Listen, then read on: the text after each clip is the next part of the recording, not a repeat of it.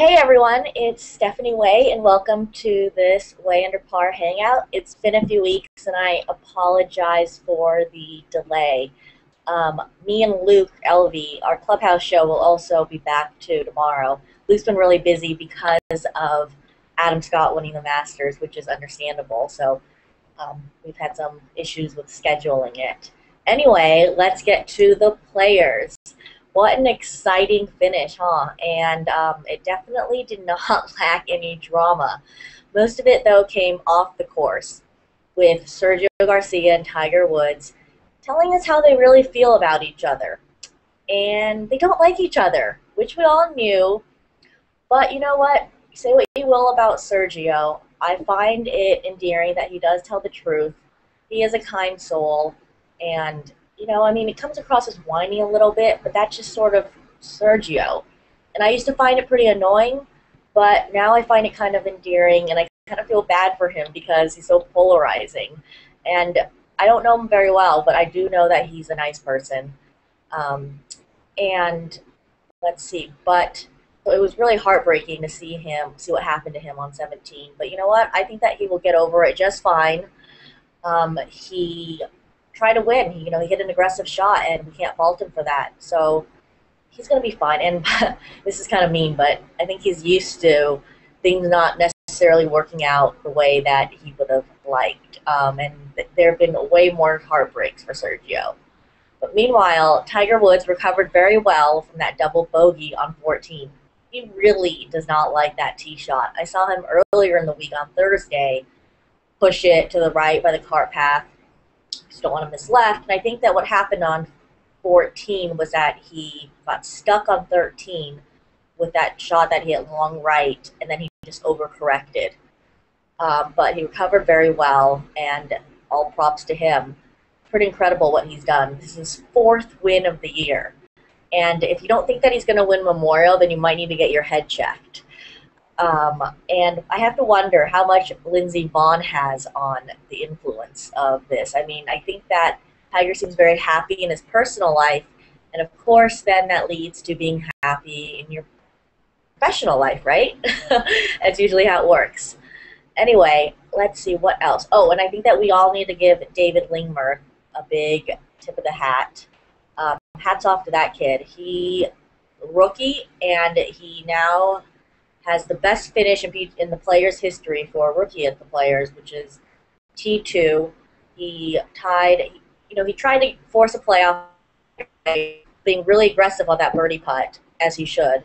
If he would have left him that short, he would have never been able to live with himself, I think. But he can sleep fine, not finishing solo second. He didn't. That cost him $315,000 around there, but doesn't matter. He secured his tour card for the following year, and he should be very happy with the way he played and how he held himself. I mean, that everyone thought he was going to shoot 78 today, and he did not, and that was great and very exciting to see. And also a shout out to Kevin Streelman, who also finished T2. He's been playing very well lately, and it was great. He was a great guy as well. So let's just take it to questions, which I see some of you guys have asked. I was supposed to have Shoshana help me with these questions, but fortunately Google Hangouts don't work on iPads yet, which hopefully we'll figure that soon. All right, this comes from Tony Pontecorvo at Disguy, so Disguyy. He asks, did you hear other players take sides or comment on the brouhaha this weekend? He's obviously referring to Tiger and Sergio. I mean, I did hear a few guys make comments and just sort of laugh at it, but, and I think that some of them they weren't necessarily sides, but some of them did credit Sergio for speaking his mind on Tiger publicly, because most people are too scared to give their opinions on how they really feel. And of course, I think that there are guys that thought that Sergio was a whiner, of course. It seemed pretty split just depending on who you were talking to. I felt like there was a little bit more sympathy for Sergio, but again, it depends. I can't really give a fair assessment because I don't want to accidentally say who I was talking to. And okay, let's see what else. Why did this comes from Michael Mitchell at, at Michael M. Why did Sergio's relationship with Norman's daughter end? I don't know, but she dumped him. I honestly I can't remember hearing the story about that, but I know that that caused him to get into a little bit of a slump for a bit there, and I know he was very heartbroken. Yep, I don't think anyone's surprised to hear that either. Okay, and here comes here's a question from Doug Northcutt at Doug Northcutt. I saw what the bogey cost Lee Merkel. What did he make? Let's see, he made I think 700 something $1,000. Made $709,000 for that T2 finish, which is not a bad paycheck for a week's worth there. And then this one is Ben Carter at Bentnar20. Is there an athlete as clutch as Tiger in any sport? 53-4 leading or co-leading into fourth round now. That's a great question, and I don't think that there probably isn't. I don't know what the statistics go with, but I mean Tiger's won what 7 out of the last 22, 7 wins in the last 22 starts too. That's pretty crazy. But what I would like to see is him coming from behind and winning. He doesn't have the great record that, but what I think happens is that, as we've seen like at the Masters and what have you recently, that he tends to press a little bit too much, and then that causes when things don't go his way, he gets a little bit frustrated. But as for guys who have the lead, I can't think of any player in the sport who, off the top of my head, if you guys can, please tweet me with the hashtag WUP Hangout and let me know. But yeah, Tiger is really incredible, and no one can discount him as that. And it depends on how you see it. He's now won 78 career PGA Tour wins. That's 4 short of Sam Snead's all-time record at 82. But 5 of those 82 wins were with a team player, and while the PGA Tour counts them, I mean, I think that's a little bit, it depends how you see it, I guess. Because technically, Sam Snead has only won 77 individual tour events. So it depends on how you see it, but Tiger has kind of surpassed Sam Snead's record, but he hasn't yet until he reaches 82. And I don't think that it will take very long for him to get there. Let's see. Keith O'Halloran asks, or at K O'Halloran 25 asks, was Sergio asked about the hecklers in the 18th fairway? No, he wasn't, but I don't think it's anything that Sergio is new to. He's dealt with hecklers in the past, and he tends to talk back to hecklers too. Like yesterday was actually pretty cool. On the 7th hole, it was in the right rough, and a guy goes, "Nothing personal, Sergio, but I heard you miss it." And Sergio shoots right back, "You don't want to leave early, do you?" And the guy's face was just of shock. And that definitely shut him up, and he was pretty embarrassed because everyone was like, "Oh." But he definitely was not expecting Sergio to talk back. So that was pretty cool. And let's see. Okay, Michael Posner. At Michael_Posner. Is Tiger notorious for being a bad tipper? Yes, he is.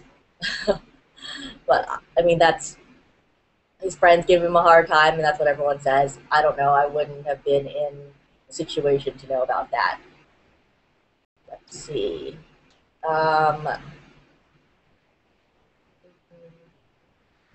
Pat Ostanowski. Sorry if I've said your name wrong. At Oski FL.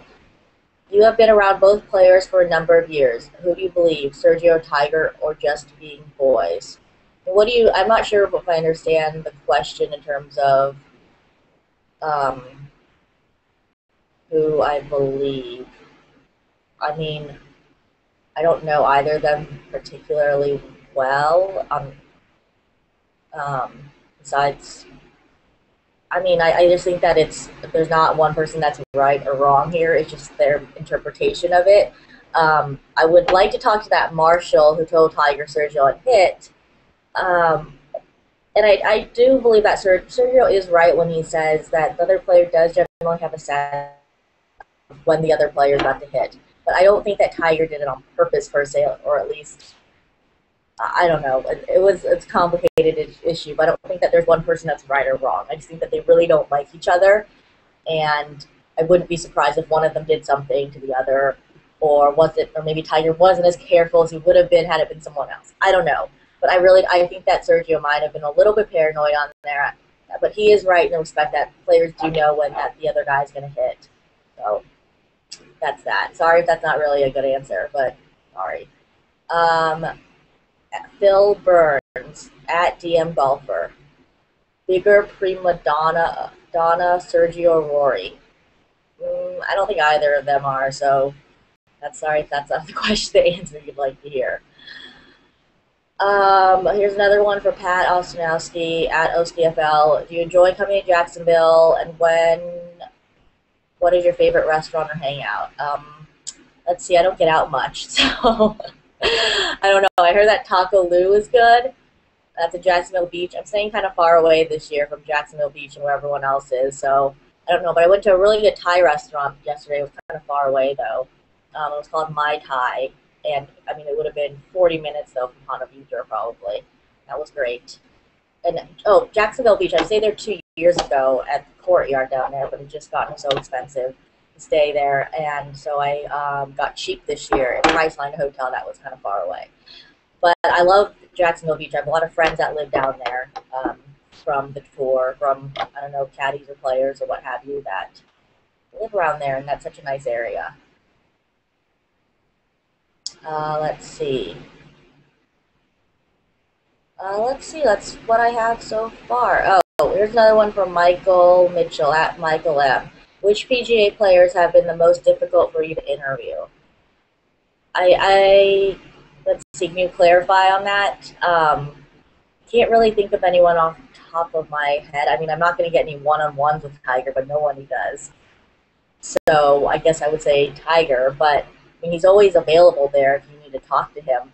And they've all been very nice lately, so I can't think of anyone who's blown me off. I can probably tell you who's more enjoyable to interview than others. Let's see. Well, I'm going to think probably about guys that I've spoken to recently. Because so I got quotes for a beef jerky story about Luke Liss's caddy, Jeff King, who makes this amazing beef jerky, and it's now turning into a legitimate business, which is very cool because all these players love it. Like Dustin Johnson, Ricky Fowler, Davis Love, Matt Kuchar, they're big fans of this homemade jerky. And Davis Love was telling me that him and his daughter and wife over 1 week and ate 4 massive bags of it. So that was kind of interesting. That was fun. And Justin Rose is always great to talk with. I mean, you can always rely on him to give you a thoughtful quote. I spoke with a bunch of guys about the VJ incident, and some guys didn't want to comment, which I understood. But I actually got a number of guys on the record to talk to me about what they made of it. Johnson Wagner was great. You know, he said, VJ's a great guy, but look, he's made like, what, $70 million out here? He doesn't need the money. It's a bit frivolous. I don't see what the point is. So that was great. And then Boo Weekly is always great to talk with. I mean, it doesn't get much better than Boo. And also Robert Garrigus is great. You know, even when he doesn't, you know, he when I went to go find him about VJ, he said that his phone was ringing off the hook when he saw me. He goes, I was expecting you. So that everyone's looking to talk to him because we all think he's going to say something stupid, but he's not. And, you know, he was playing with VJ for Thursday and Friday, so I completely understand that he still gave me an answer. You know, he still gave me a sound bite. He still talked to me, and that was really great because a lot of guys, not everyone would have done that. So let's see, I haven't had any bad experiences lately, for better or worse. I always enjoy talking to Rory. He's such a nice kid. And yeah, no one's been tough lately, unfortunately. Gosh, what's happening? There has to be someone that was a dick lately. Oh, I probably shouldn't have said dick, but I just did. Let's see, who else we got? So I'm going through the list of players. Podrick Harrington is such a nice guy. He's always interesting to talk to. He's been a little bit sheepish or a little bit trying to elusive when it comes to talking to the press ever since he switched to the belly putter the last few weeks, because I don't think he likes that he's using the belly putter because he's against it fundamentally, but it does help him. Okay, let's see what else. At Paul Nakata Paul Nakata asks, Warriors or Spurs? I have Warriors in 7. That's a great one. I would love the Warriors to win. They're such a fun team. I mean, I think that everyone who's not a Spurs fan is rooting for them, especially because Steph Curry is such a great player to watch. Okay, Joachim Holst, at Joachim Holst. Are we going to see you at any LPGA events? And 2, will you visit Europe this year? Yes, I will be at the U.S. Women's Open, so that's 1 at least, and I'll try to fit some more in later in the year. And yes, I will be in Europe. I believe I'll be there for the Open Championship, but I'll also be at the Scottish Open. And then after the Open, I'm going to on a trip with some other riders to Ireland to play some golf. So that'll be really fun. I'm really looking forward to that trip. And Donald Farnsworth, at Don the Green. So is that really Sevi getting fresh last night? No, Sevi has passed away. It was some asshole who was using Sevi's name in some way and being an asshole. So that was really unfortunate. I probably shouldn't have replied, but I was feeling extra feisty last night, and I couldn't help myself.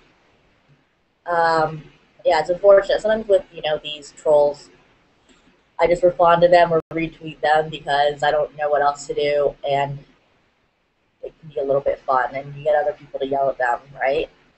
Anyway, anyone got anything else? We got to send them soon, or we're going to wrap this up. And again, tomorrow, Luke Elvey and I will be doing our show, The Clubhouse, at 7 p.m. Eastern, so I hope you guys all tune in to watch that. Luke is always so great, and he has such great insight on all the Australian golfers.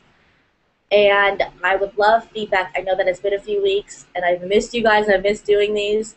So, and I apologize for being a little bit rusty here and for the format being, I guess, not as, not on a schedule, I guess I would say. I'm going to try to be better about that. I always appreciate feedback. Please tweet me or email me.